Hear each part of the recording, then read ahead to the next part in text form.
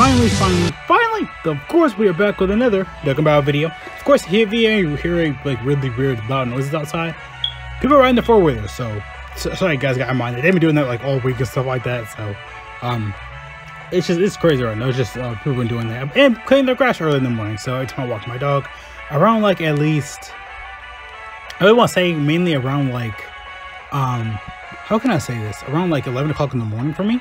I usually just what time I like, because I always usually wake up like at 10 o'clock or whatever, and when I'm walking my dog around like 11, it's like, okay, let's just, you know, cut all our grass all at the same time. So it's literally almost every single day someone's cutting the grass, somebody new, up the street or down here, basically near my window, like at literally almost perfect timing. It's always 9 or 11 p.m. like, no, 9 a.m. like 9:42 or 9:40, like 5. That's the time I usually wake up and take out my dog and stuff like that. Or, you know, they want to just cut it again, like right outside my window and wake me up. So I'm like, that's perfect. Thank you so much for interrupting my sleep. Thank you. So yeah, we got a new, of course, guide I want to do for global. I was gonna do link level guide, or I was actually originally I was gonna do the EZA area right here for the Batonin or 8-bit Goku and 8-bit Vegeta, because the EZA from the Go Tank EZA. So I guess every kind of special unit, like, you know, the Grandpa Gohan and Pan, Great Saiyaman, Trunks, those what if characters are going to probably be easy from here, even probably the Bulma from last year as well. So yeah, of course they're required to awaken and stuff like that. I originally was going to do a video like this Pan right here, Pan and Grandpa Gohan. I meant to say next year I want to say this Bulma will probably get EZA. These two will probably get EZA, even though Trunks mainly is Halloween. He'll probably be this year, Halloween 2021, he'll probably get EZA, and next year I'll probably be Bulma for it, because he was April Fool's unit last year of 2020. So yeah, and again, around that time my phone was like utterly messed up. I couldn't do anything. It was messed up for almost nearly a month. Again, it was working here and there, but that's why I had to get a new one. The new one I'm using right now is the iPhone XR. It's amazing. I love it. I've gushed about it so many videos. So yeah, because we don't have this Vegeta awakened. I don't think I have him like ready. I just need it from my essay.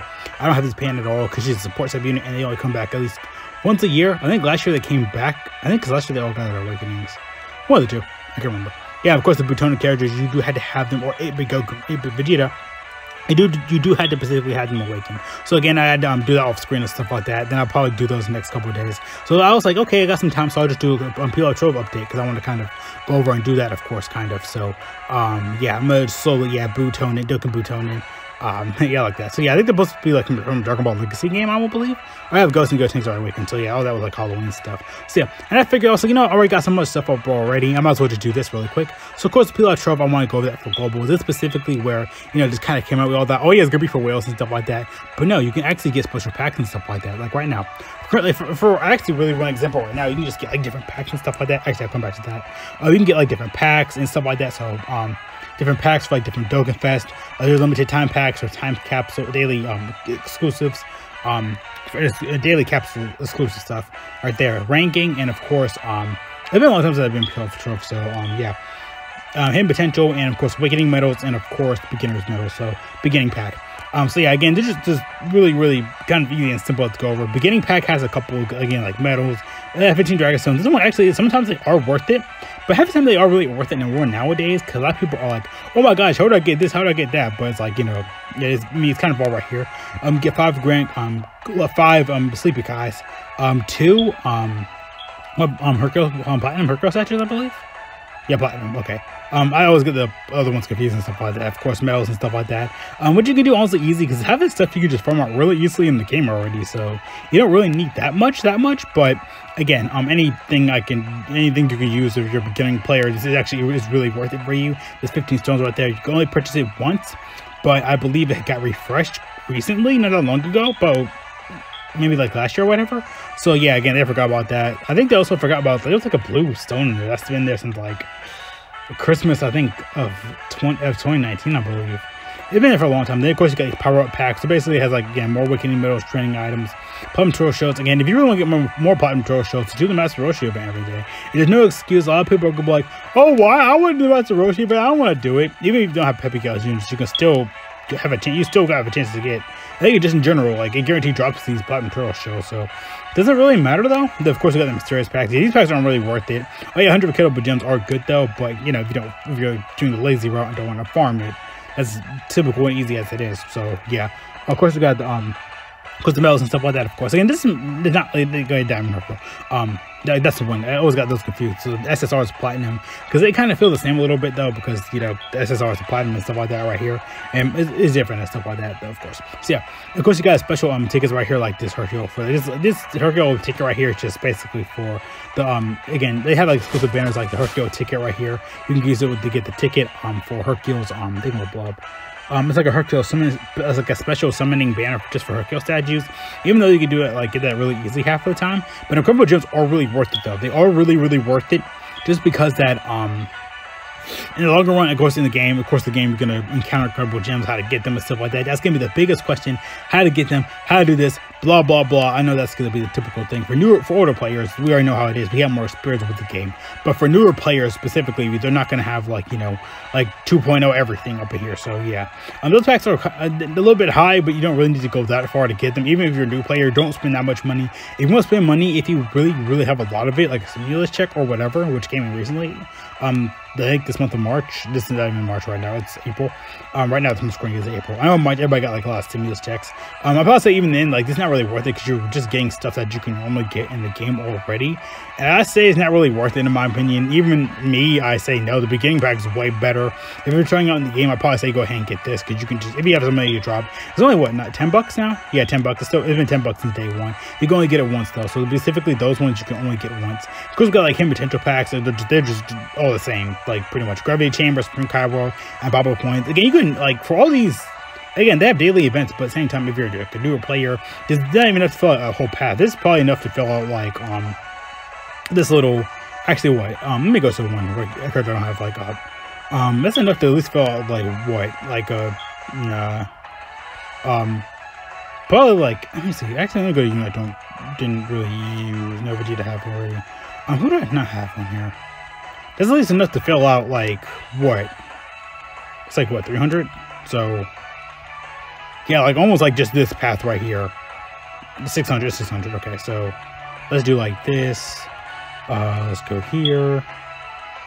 Yeah, that's enough to at least, like, halfway fill up a path. Like, that's not really enough. Like, it's really not, like, you see, like, all the I'm using right now, right? Like, look, that's, like, half enough to fill the path. You're not even gonna have, like, enough. Yeah, it loses you 600, so, yeah. That's pretty much like a mini path right there, and that's not enough to fill up your character. I just put the 18 up as an example. That's really not enough to fill up the whole pack. So those are not really worth it either. They're okay if you want to drop something, but they're all pretty much the same. Again, Gravity Chambers, they actually are really good though, unless you want from the Future Trunks event, which comes back pretty often nowadays. Like almost every other celebration, every like 3 or 4 celebrations usually though. So you can probably just honestly do that though. That's actually really good and worth it as well. Bubble points are actually really good as well, but nowadays you can just easily farm it out now. So you don't really need to struggle like that hard for it though. But again, like I said, these ones are actually really good though, in my opinion though. Bubble points are actually really worth it, but they're all pretty much the same. You can purchase it at least once, I think, and then it resets every single day.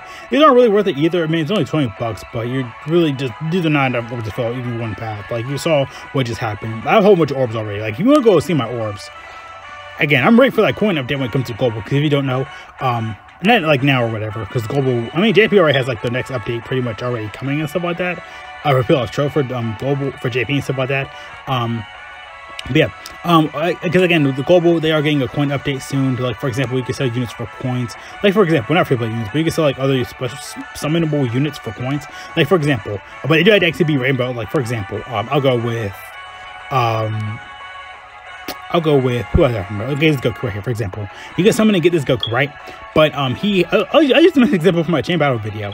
You can use, coins, stuff like that. You can sell them with coins. Like, for example, he's in, he's SR and stuff like that, right? And it also comes to the update where you can sell SSRs now. For example, you can have a UR. I think it can be Rainbow SSR or UR, whatever. It doesn't matter. I think even if you don't awaken it to UR, I believe it still counts. But even then now, his SSR right here, like stuff like that, you can actually sell and stuff like that. So, for example, you have him rainbow and stuff like that right here. For example, I have my rainbow right here, right? I either choose to keep the SSR or sell it for coins. Like, for example, if I summon to get him from a, let me go back. If I summon to get him, for like example, from this Pycon Dokkan banner that's actually live up right now. If I can summon and get him, okay, my thing, okay, sorry, I had to do it on my thing, on my phone. Yeah, for example, if I summon and get him from like, this type of banner, right? I can sell him and get it with coins. easy as that. I can tell me get him with DokkanFest going specifically. Like for example, if I go, because you know when updates can have like a little summon tab, like okay, you can use units, sell them for coins. For example, if I have them on here, I can just go like special treasure right here and sell them for coins and stuff like that. It's like trading points. You can kind of sell them for trading points. Yeah, again, the unit has to actually be rainbow in your box to confirm or deny it. Like for example, he's a rainbow right now. But again, the update's not beneficial right now. Like for example, keeping SSRs. Like for me, I have like Super Saiyan 4 Gogeta. I do have him on here. Yeah, I have him like right here. I have him rainbow right here. For example, actually, perfect example. I have him fully rainbow and stuff like that. And of course, when I have his SSR rainbow, or you know TR, whatever one you want to count. I have them both, right? But right now, it's not beneficial because the update's not implemented right now. And even if it was right now, if you did it beforehand, like again, like for example, this banner cannot count it, but the next banner, like the DokkanFest banner that comes out, will count. So again, it's not beneficial right now. But for global right now, keeping the SSRs are kind of beneficial. It will count, like the SSR and stuff like that will count. But summoning and getting coins for units and stuff like that will not count. For example, if he was on like a blue coin banner, I can sell with blue coins that are not DokkanFest or legendary summon. And for legendary summons, I can sell him and get yellow coins, which actually will be really worth it because those banners like flood you with units and stuff like that. I say double weight banners are more worth it because you know when the type leaders come around, you can try to get your best shot to getting them there.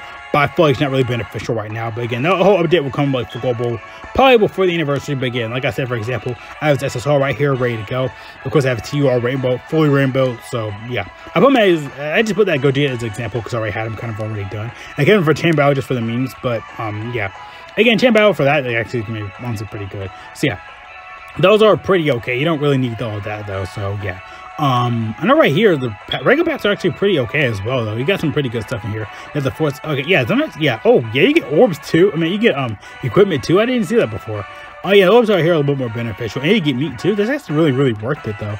And both are really short though. But I think depending how you rank up and stuff like that, yeah, you had to the box space. Yeah, this actually is really good though. Like having these rainbow packs are actually really good. I think they updated because I think before it was 200. Yeah, that's actually really worth it because you know equipment slots. Of course, oh yeah, that's really good right there. Yeah, that's worth it. So yeah, again, these are a little bit more beneficial, so it's worth it though. But if you want to try to get the rainbow packs, I'm not stopping you. It's actually all really good right here. Again, these were only specifically if you, I think only he had to be, I think the rank specifically, or because I'm already like 600. So yeah. But also on top of that, I think we have another one right here. With daily capsules, so basically you get, like, of course, when you first purchase it, you'll get 1 stone, but you'll get 2 stones as you log in every single day.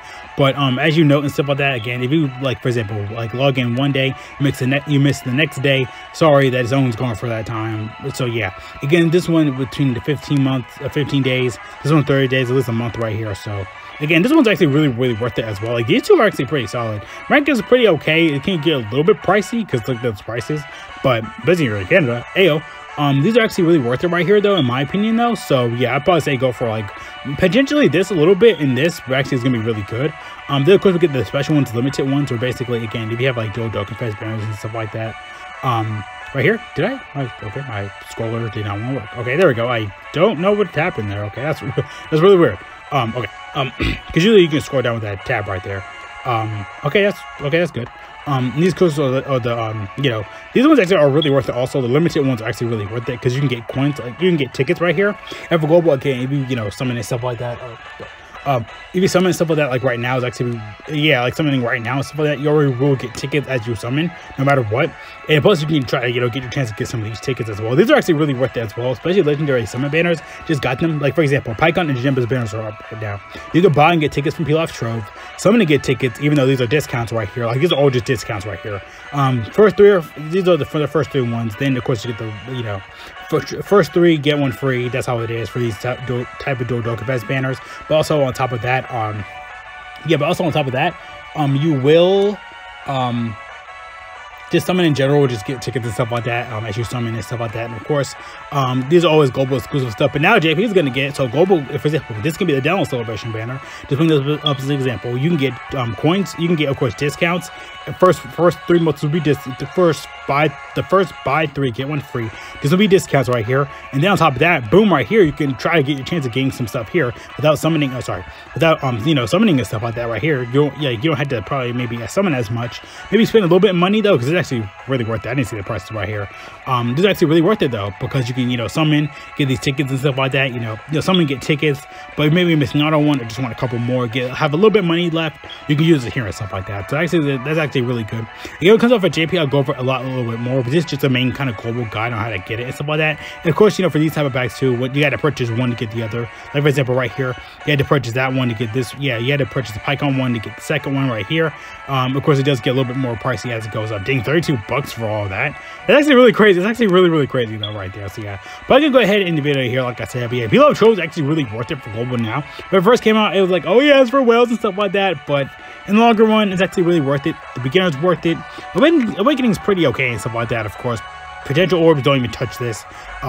Rank's pretty solid, and of course, the capsules are really good. And of course, limited really good. Again, the Dokkan coins you can buy and stuff like that, that's gonna save you a lot of money. Plus, on top of that, we do have also special banners down here as well for like for the PILAF'S Trove, like right here, like this banner right here. Of course, again, these units, again, if you're like a new player, you're hunting for these units, they're all actually really good though. So that's gonna be really worth it more in the longer run. Especially with the coin update later on, you can but with the same name update and the coin update later on, that's gonna be beneficial. There's a Herco banner I was kind of just talking about and going over though. But I think I rumbled on long enough. So yeah, see you guys later though. Thanks so much for watching. Have a great day, great life. All Kuja again though. Make sure always stay safe, wash your hands. God bless all of you. If you're going out, plan to wear a mask, just some toilet paper if you really need it. I'm joking. Do not look about the video. So what do you guys think about the PILAF'S Trove update? Do you like it? Do you hate it? Oh yeah, I like Prime Battle Krillin. I had to do a video for him as well. I got just so many mobile videos to do. No. So yeah, see you guys later though. Again though, peace out.